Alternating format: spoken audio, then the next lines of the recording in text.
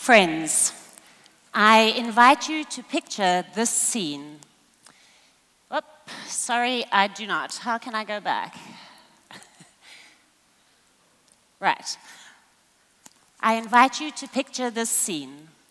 It's a 1970s South Africa, and a young girl is standing in a line holding her mother's hand. And we're among many parents and kids as we line up to enter the most innovative entertainment in my town, the Dome. And the Dome, the experience in the Dome, promises to blow our mind. Now, my mother is not a woman who enjoys having her mind blown. And embarrassingly, she taps on the shoulder of a woman in front of us and says, "Will you please hold Michelle's hand as she goes into the Dome so that she remains safe and I don't have to go?" And bless this woman, for she did hold my hand. And bless the Dome, because it did blow my mind. The Dome was a 180-degree movie being shown on a curved wall, and we were in the front row of a roller coaster. And I knew I was on static ground, but my body felt and responded like I was on a roller coaster. And I thought to myself, if this is possible, what else is possible? And friends, today I invite you to take my hand as we journey from that simple, semi-immersive experience of my youth to today's 360-degree, fully immersive experience that is virtual reality.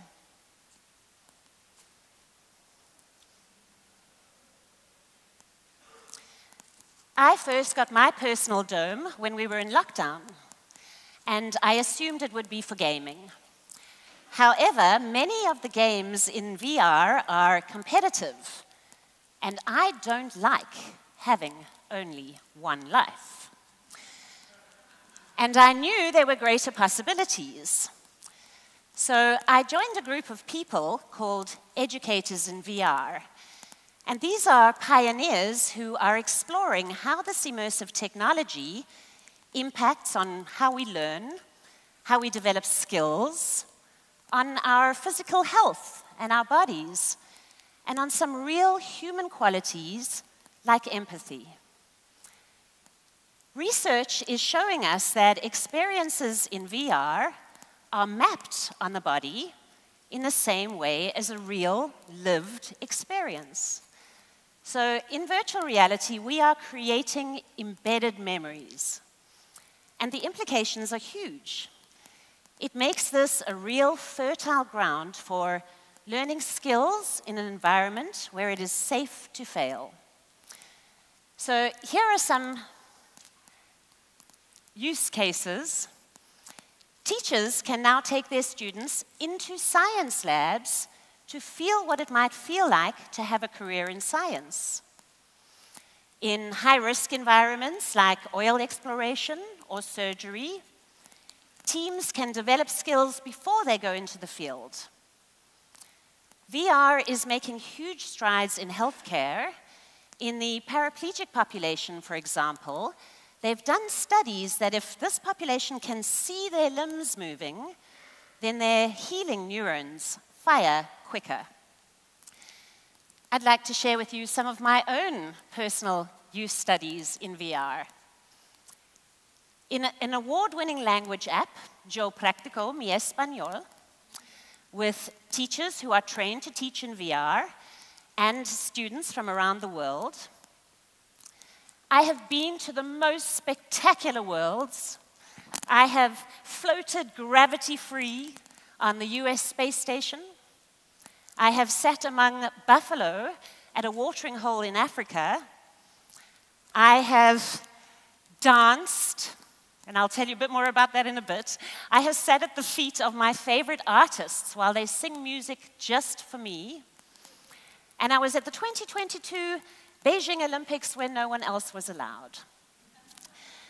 However, the activity that, this is my gym, and in here I box, and I paddleboard, and I do my yoga. But the activity that has really captured me is dance. This I filmed inside my dance studio. And for the last 8 months, for an hour a day, I have danced in virtual reality. And I can attest to increased fitness, increased hand-eye coordination, increased ability to boogie, and a real impact on my moods. And I can dance alone, or I can dance in groups because VR has gone social. Because VR has gone social, improv is happening in VR. And we find training and we find improv groups. And so far, I have visited at least 6 theaters. This I captured inside VR, and it's a Whose Line Is It Anyway theater. So exciting stuff on the improv front. And it's important, if we're going to talk about VR and social, to talk about the avatars that we choose. These are the characters that we say yes to in VR. And we can create a character who has a likeness of our own, or somebody very, very different from us. And studies are now revealing that there is a relationship between how that avatar shows up in the real life and how the avatar shows up in VR and how we show up in real life.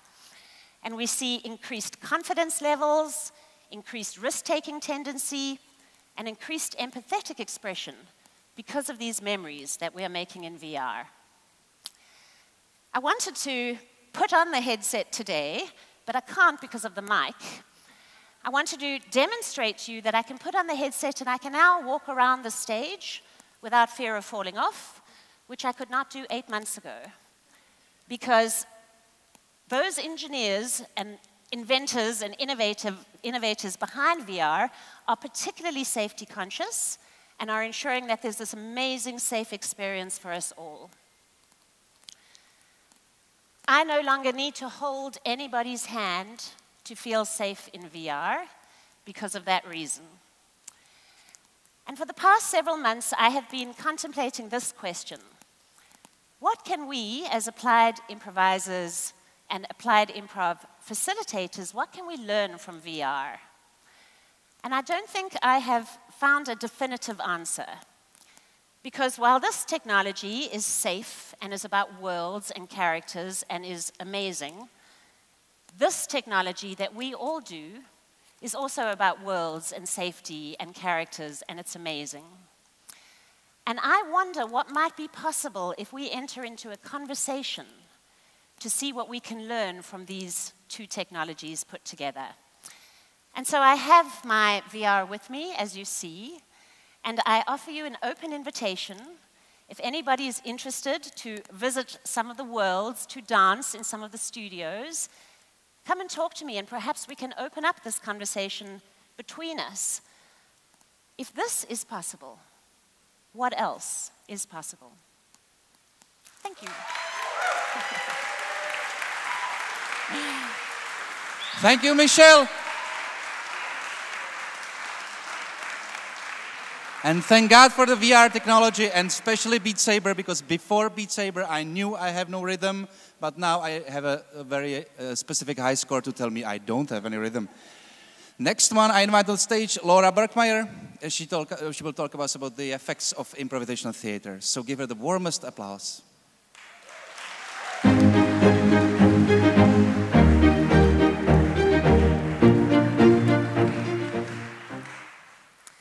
This room is so full of knowledge, and I'm so happy standing here presenting you some data so we can all use this knowledge to do something with this data.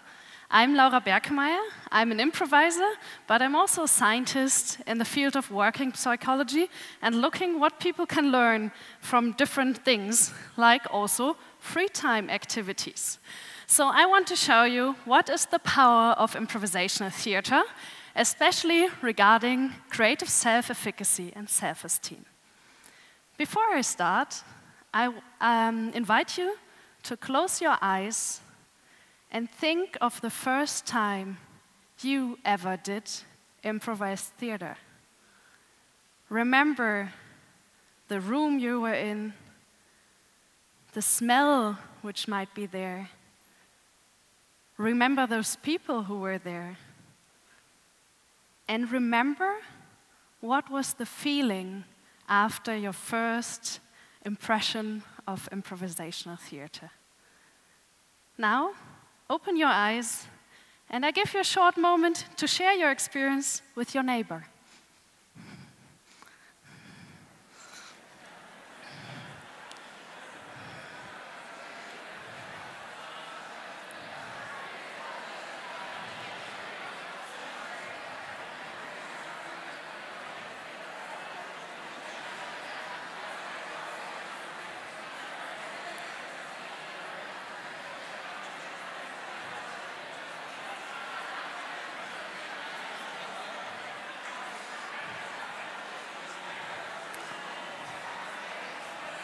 All right.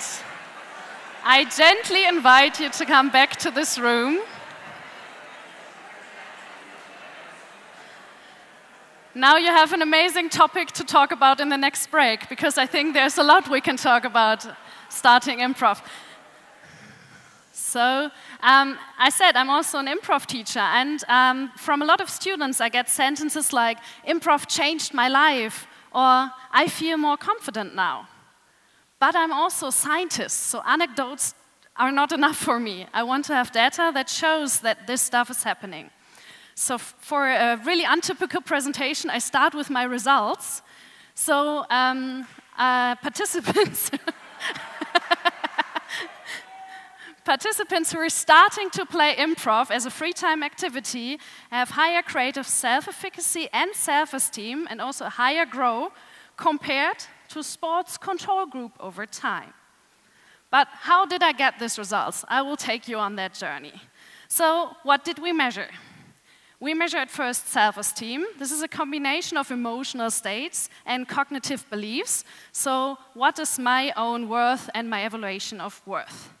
So the idea is that when we play improv, we have this positive social interactions with the other people in the room, and we also have a fulfillment of competency and mastery. And there's also trainers supporting us all the time that we will succeed, that we are allowed to make errors, that we can grow in doing that. The other thing is creative self-efficacy. That's the belief that I have the ability to produce creative outcomes. So the idea is to increase this self-efficacy, you need to learn about rules and train strategies to do that. And what do we do in improv? We do that all the time with nearly all the exercises. How did we measure that? That was a difficult way to do that. So at the beginning, we had personal questions, and then we asked a lot of German and Switzerland improv schools to send their questionnaires out to people starting their improv classes. It was a huge project, and a lot of people participated, and I'm really thankful for that. And then the second, fourth, and sixth training, before and after the training, they answered a questionnaire regarding the different questions. So, this is, I hope you got that, because it's a little bit complicated. It was also complicated for the participants, but it was important to see the changes between before and after, but also over time. Who did we measure? In total, we had 104 participants regarding improvisation, and 98 participants training sports during that time. Thank you very much, that was a lot of work. All of them were working, so it was all people working and doing sports or improv during their free time. So now I have the results in easy graphic ways. If you're a scientist and more interested in all the data stuff behind it, please come to me and ask. I try to make it as easy as possible, but still scientific correct. Yeah, so here we see that improv before and that improv after, and the scale is significant, but the scale is still quite close. As you see, it comes from 3.3 to 3.5. It's not super much, but it's just 6 trainings, and that's it. So I think that's still amazing that you can see that it's growing. if we compare that to these people doing sports, we see their self-esteem from the beginning was higher, but the improv people group reached the self-esteem of the sports group. The same happened. I have all the slides. You don't have to take pictures. You will get all the slides. Everyone who wants to have the slides can have the slides. The same happened with creative self-efficacy. So it was also growing. And then if you compare it to the sports group are the blue ones. You can see the red one, the improv after, was growing higher. Also, I measured positive effect, like how do I feel activated, strong, whatever, and you can see it was rising quite well from before to after the training. It was the same in the sport group as well, so it's just good to do improv, especially after work, helps us with our positive effect. Another thing, learning from errors. It's a big thing we also do when we train improv, embrace our mistakes. What can we learn from errors instead of hating ourselves to do errors? So this also grow over the weeks, quite high learning from errors. But I'm a scientist, as I said, so there's some discussion and some limitation to that study, obviously. So first of all, it was nice. It was an improv intervention, and we decided not to take a waiting control list group, so people who did nothing during that time, but we proved that compared to people who are actively doing something, which is quite well proven, doing sports, that improv showed even effects above that by having higher growth curves. However, they should be discussed, is there a learning plateau? Can it just be because people did something new? It could also be something else, something new they did. They just learned more than other people. Might the effect also happen if we learned dancing or whatever? It was also a field study, so it was beginners classes of a lot of different schools in Germany and Switzerland.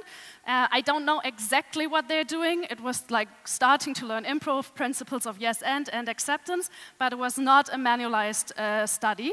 But at least it's one of the studies with the most participants yet in improv theater, so both sides. And as there are scientists here in the room, there are some ideas for future studies. So it might be interesting to look at the development. This was only for 6 weeks. What happens if it's for a longer time? What happens if we do it for a shorter time? What happens if we do it more in applied improvisation and not in the free time activities? And also examining individual exercises. What does this exercise actually happen? What happens within people when doing this? So there's way more research we can do and we should do. Thank you very much and keep in touch. Woo!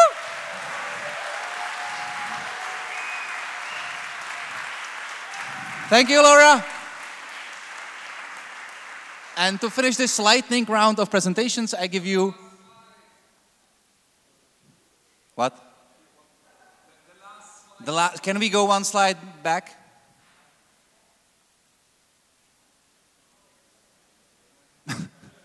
Then you have to just live with it.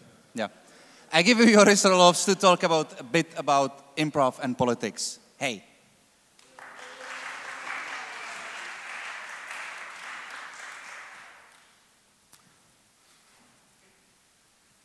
Thank you very much. Let me try this thing real quick. Thank you very much for your attention. In 1863, a young Friedrich Nietzsche wrote to his mother and sister and told them about something he experienced at school the day before. Yesterday, an improviser, Professor Beerman, entertained us for an hour in an excellent manner. We gave him themes, one of which was particularly agreeable on the difficult learning of mathematics, which he executed quite marvelously. But what is that to improvise? And so I'll get back to this improviser Beerman guy. First, I would like to look more closely to Nietzsche's question, what is that to improvise? Aber was ist das doch improvisieren? There's many ways of answering this question, but today I would like to focus on the historical background of the term, and then from there segue into some of its political dimensions. There's many ways, as I said, to define improvisation. You can improvise anything from dinner to an escape tool. Remember MacGyver, right? To a jazz trumpet solo. This is probably a very good jazz trumpet solo because it's Miles Davis. However, if we look at the term improvisation and improvise, it's interesting to look at the Italian verb improvisare, which actually meant the art of spontaneous, impromptu verse making. And that was later then also used in the context of theater and commedia dell'arte in particular, which, by the way, originally was called commedia all'improvviso. Now, and then the term improviser, or in German improvisator, it's interesting to look at the Italian term improvisatore for a male improviser, or improvisatrice for a female improviser. This term denoted poetic improvisers, so poetry improvisers who would perform publicly and would compose verses based on the themes given to them by the audience. Now, because Northern European writers started to write about these improvisers, here on the left, by the way, we see improvisatore Tommaso Scricci. On the right, we see Corella Olimpica. And Corella Olimpica would actually then turn out to be the main source of inspiration for Madame de Staël's Corinne ou l'Italie, written in French in 1807 and translated into English in 1807 as well.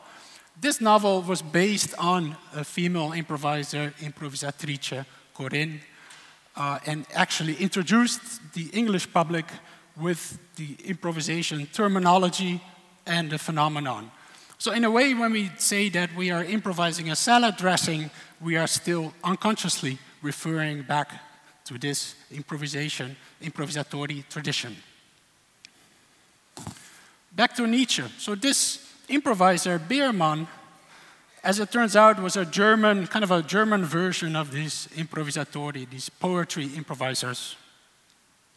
And I did a little research on Beermann, and I found this poster from 1857, which really talks about, which invites audience members to indeed propose themes for de-improvisation. And I was particularly interested by this little highlighted disclaimer, which tells us that all religion, politics, and personality-related themes cannot be accepted. So here's my segue into the political dimension of improvisation. In fact, if you go back to the Dutch, my country, the Dutch parliamentary archives, and you do key searches, if you have time on your hands, and you do key searches on improvisation, we'll find that it's been used there too, especially early 19th century. Well, the problem with improvisation and the blessing of improvisation is that improvisations cannot be read. You can't read improvisations, which is really annoying for an improvisation researcher.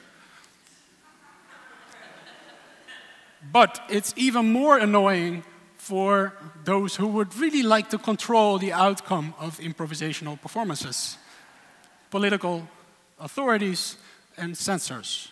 Which brings me to German-speaking improvisational theater in the 18th century, and in particular this character on the left, which you might recognize from the very beginning, called Hanswurst, kind of a lustige figuur, a funny figure, very improvisational figure. And many wanted to get rid of Hanswurst in particular, and of improvisation in general. Most vociferous voice against Hanswurst and improvisation was the political scientist Joseph von Sonnenfels, who was vociferously opposed to the death penalty, to torture, and to improvisation. In an essay called On the Necessity to Ban Improvisation, he wondered why on earth a writer who thinks before he writes stuff down, who consults friends before he publishes it, why he should go through censorship, whereas an actor who appears at the stage, on stage without preparation should be allowed to throw the first thing that comes to their lips out into the open. So he begs the Emperor Joseph II to do away with improvisation for once and for all. And indeed, the Joseph II, to a large part, grants Joseph von Sonnenfels's request. This is 1770. It shall be strictly forbidden for play actors to engage in any deliberate adding, varying, or off-the-cuff speaking to the audience without prior approval by censorship, with the threat that in case of the first violation, such an actor or actress shall be placed under arrest for 24 hours immediately after the performance, and in case of a second violation, he or she shall be mercilessly removed from the theater. Now, what happened is that policemen indeed showed up at rehearsals and performances with the approved text in their hand and were checking whether or not the actors stuck to the approved text or deviated from it. This anti-improvisation policy only intensified after the French Revolution, when improvisers could indeed end up in jail. Thank you very much. Thank you.